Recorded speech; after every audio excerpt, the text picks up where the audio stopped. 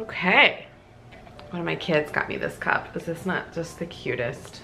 Hi everyone, welcome back to Coffee and Firsties. My name is Ashley Peters. I am a first grade inclusion teacher in Indiana, and I am officially on maternity leave. Please ignore the glare on the window. It's actually extremely beautiful outside today. It is February 25th, and my official last day was February 21st. That is a Thursday. I was going to go until that Friday, but we actually had a death in the family, so we had a funeral to go to on Friday. So technically I had to take off Friday for a funeral. So I'm seeing my maternity leave as of today, which is February 25th. I'm so lucky. I've been saving up my FMLA days for a very long time. I never take off days of work, so I've been saving up days for about 5 years now, and I'm able to take my maternity leave all the way into the summer. So technically I'm getting 5 months maternity leave, which is so awesome, and I'm so excited that I saved up those days because now I get to enjoy them. So in today's video, I wanted to talk to you guys about my feelings towards leaving my class and leaving for maternity leave. This year, if you've been following my journey for a while, you know that I normally post weekly videos. I video myself teaching. I put myself out there. I share with you what I'm doing in the classroom. I'm no expert, but I love to share what I'm doing so you can get a peek into my first grade classroom, because I would have wanted that as a first year teacher, or as any teacher, to be honest with you.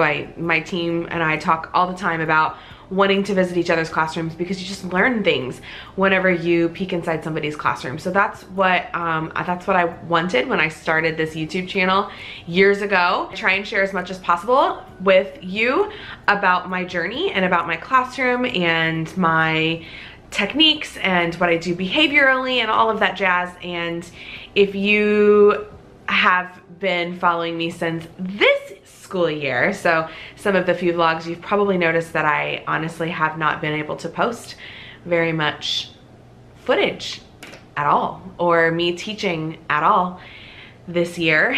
And that's just some of you have seen some of my hardship videos.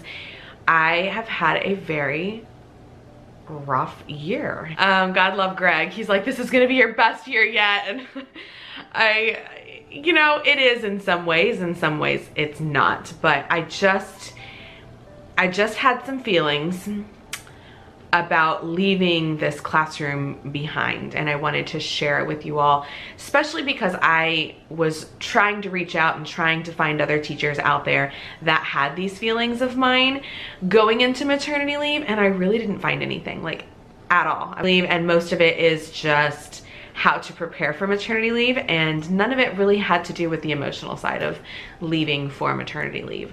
So here I am sharing with you my thoughts on going into maternity leave, and I'm hoping that I'm going to shed some light on something that might not be talked about really in the teacher world, in the teacher mama world. Hopefully, if there is a prego teacher out there feeling the same way as I do, you'll realize that you are not alone and that it's okay to feel these things. My last day on Thursday, we decided to make it just a fun day. There was like no teaching involved. We just kind of did our favorite things, our favorite team building activities, our favorite Art for Kids Hub. There was a baby girl Art for Kids Hub that we did. We did some Go Noodles. It was just a fun day. I just wanted to have fun with my kids to celebrate the time that I've had with them. And that led us into lunchtime, and then after lunch we did off a mystery picture because they requested a mystery picture. My kids love mystery pictures, so I printed off one of those. And it was just kind of one of those things where the kids kind of like got to choose what they wanted to do and learn that day. It was kind of a yes day for kids. Throughout that whole week, I was really feeling like I was in denial, like I was leaving these kids.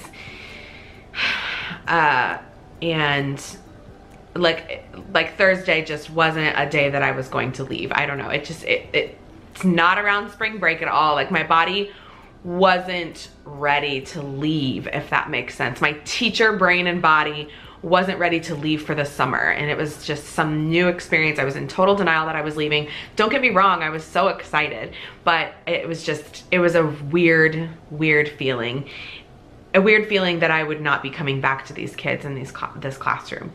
So the end of the day rolls around and my principal announces on the intercom that they would like to wish me well, and then at that point all of my kiddos just kind of came and attacked me. I don't know if it just sank in for them, or I don't know what happened, but it was just the sweetest moment. I was totally fine, crying at least. I was totally fine up until that moment, and then I definitely teared up quite a bit, and I had to keep it together for my kids.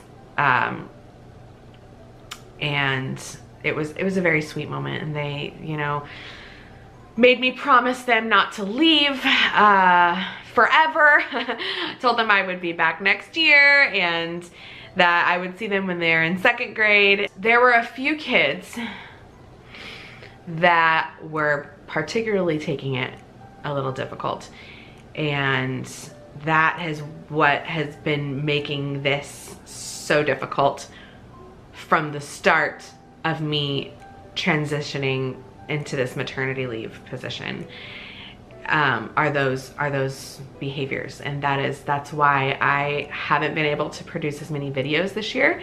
That's why I have been kind of emotionally checked out, because I've spent so much time and mental space and emotional space, and even physically sometimes I have just been on my kids in my classroom, and it's a bummer that I got this group while I was pregnant, because I wonder, you know, how much more energy I could have given to them if I wasn't pregnant. It's definitely been a huge battle this year. It's been a huge battle on trying to get through these eggshells, trying to get through these different barriers to make a connection with my kids, make a connection with a group of kids in my room this year, and it just took a huge toll on me.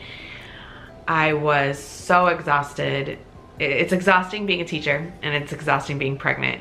It's exhausted being a pregnant teacher, but it's also extremely exhausting when you have the hardest class of your entire career. That I was very passionate about getting through those barriers and making those relationships, and I can honestly say I seriously feel like I did more relationship building than teaching this year, and I wish that wasn't the truth, but it is. But with conscious discipline, that's something that's really important to me. So I'll link some of my conscious discipline videos up at the top. I have a few of them out. I'm very slowly starting to get into conscious discipline this year, and have lived through it and worked with it with some very hard students, and my whole classroom climate has changed. I was able to get through all kinds, I was able to break through all kinds of different kiddos with this behavior management method. So if you're interested, if you've got a hard class, or even if you don't, check it out. It's really life transforming. But with this, building those relationships was something that was extremely important to me, and I spent so much of my heart and emotional ability, space in my body and my heart and my brain on building these relationships, that when we started to interview for maternity subs in November, I was having some extreme anxiety. I'm not gonna lie. And this is something that I was trying to reach out and find if anybody else has been feeling this way, or if I'm the only one. And you know, it seems like whenever I looked online, teachers were just kind of trying to figure out how to prepare physically, like with the binders and the papers and the schedules and the lesson plans, physically for maternity leave. But I did not find anybody preparing mentally for maternity leave. And that doesn't mean that they didn't care about leaving their kids, but it was just one of those things where I was struggling so much. I was trying to reach out to others and online, and my coworkers were fantastic. My principal was fantastic. They all kind of told me, just wait until baby gets here. It'll be better. I promise it'll be better, you know. But I was struggling so much back in November, and that was way before Christmas, whenever we were trying to find this maternity sub, and it was almost like nobody was good enough for my class, and it was really difficult, because I had spent so much time on these kids, and it almost kind of felt like I was trying to find somebody not that was going to babysit my class, but take over, because I'm not coming back. I'm not coming back. I'm going into the school year, so it's not like I can come back to these kids and pick up where I left off. I was basically dropping Mike and leaving, is kind of what I felt like, and that's when the guilt started. And again, I was super open about talking to my coworkers and my principal about what I was feeling, and they were really great and reassuring me along the way. But I'm lucky that I have that support system, but what if I didn't? It was really hard. I mean, I couldn't tell you how many times I came home crying and was like, Greg, I can't find anybody, you know, nobody's good enough. Who's gonna, you know, what if this happens and they don't know because they haven't spent all school year with this child, and what if this happens and my room's gonna be a wreck because all of this, you know, I just had so many what ifs and so much anxiety, and it was hard, and I made my decision with the maternity sub, and tried to be, you know, super confident with it, but it, you know, that anxiety did not go away, and the anxiety turned into full-on guilt, especially after my baby shower in January and heading into February, my due date month, and my day, you know, my leaving month. And I think what was especially hard is that it started to kick in with these kiddos. A lot of the kids, of course, were reacting in a normal way. You know, they were sad, they would make me lots of pictures, and then my kiddos that I had built so strongly a communication and a relationship with, I had built that trust, they were, you know, more reacting in a more, I don't want to say violent way, but it was kind of like that. It was kind of backtracking with where we were coming from, and I totally got it. Like, you know, they knew I was leaving, that their safe place that we had built all year long was soon coming to an end, and their world was about to be flipped upside down, and I knew that.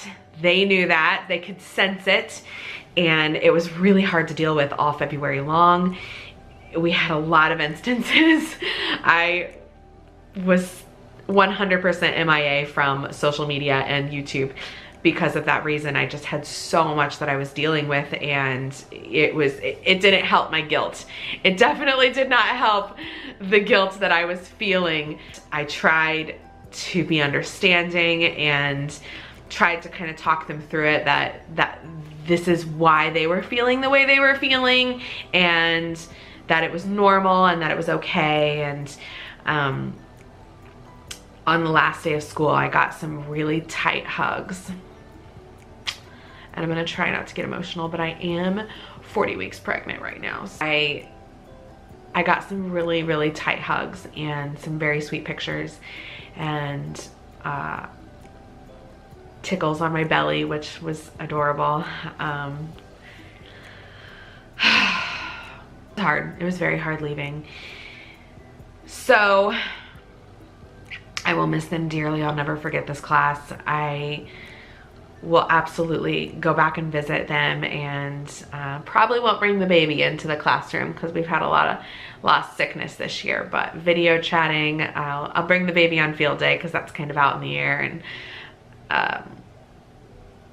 I have been just taking care of myself. Greg has been like counting the days for me to be home, because I know he's been nervous all year long about how much stress I've been under, and I've been taking extra measures to keep myself relaxed and checking my emotions and stress at the door, and when I come home, this is my safe place, and I try my best to ignore what's happened at school, ignore the feelings that I've been feeling. Not ignore them, but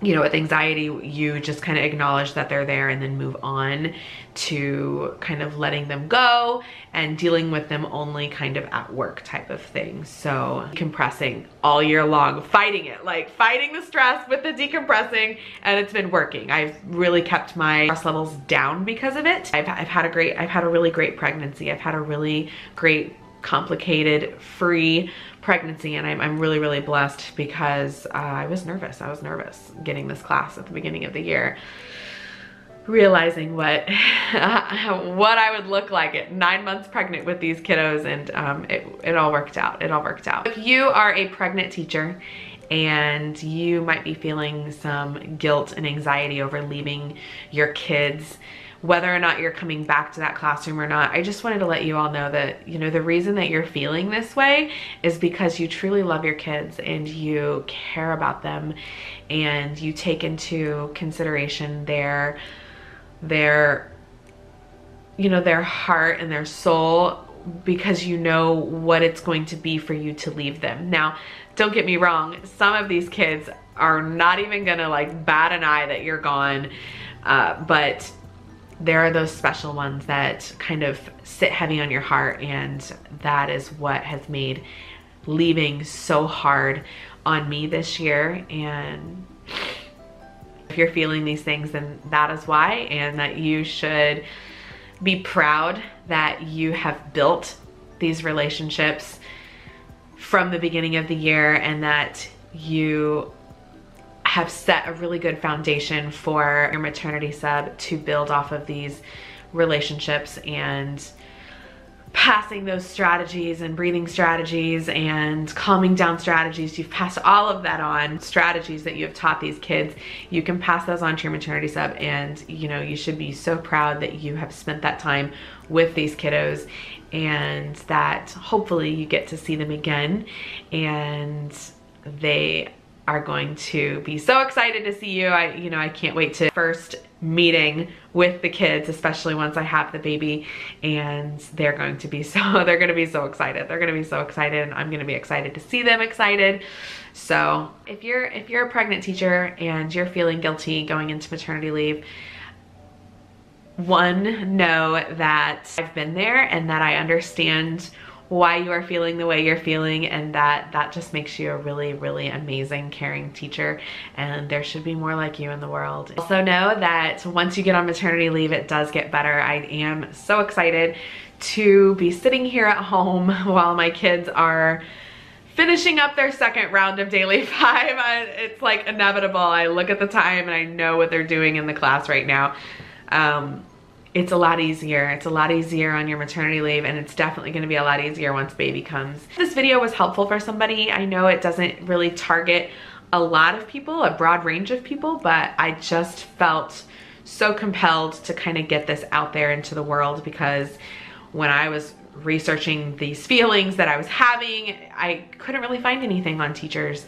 So, you know, I know that there are others out there that feel this way or that have felt this way. So if you have been a pregnant teacher that felt this way, or have gone through these things and, you know, it reminded you of something, or you have advice for us on heading into maternity leave, please leave a comment down below and let us know what advice you have for us teachers who are feeling a little bit guilty about leaving their kids, and especially those hard ones that we're relying so much on you throughout the school year for stability and safeness. So that is going to be all for this video. Planning on literally, like, when I stop this video, I'm going to jump right into another video about how I survived my first, second, and third trimester as a teacher, because I did kind of live through all of those as a teacher, experienced the hardship of being a pregnant teacher, especially in a very busy classroom. So if you are interested in that, then stay tuned. That's coming up next in one of my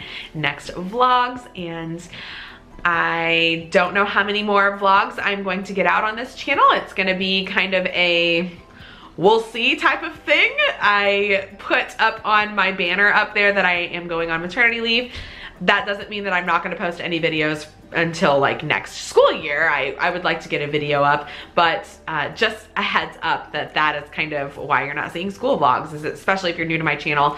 I wanted to kind of put a little note out there somewhere that I am on maternity leave, and that's probably why you aren't seeing very many school vlogs and classroom vlogs. If you are interested in seeing my mommy journey and starting my journey as a mommy, I am due in 2 days.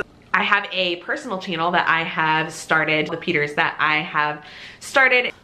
It's very new, but that's where my husband and I are just kind of documenting our life.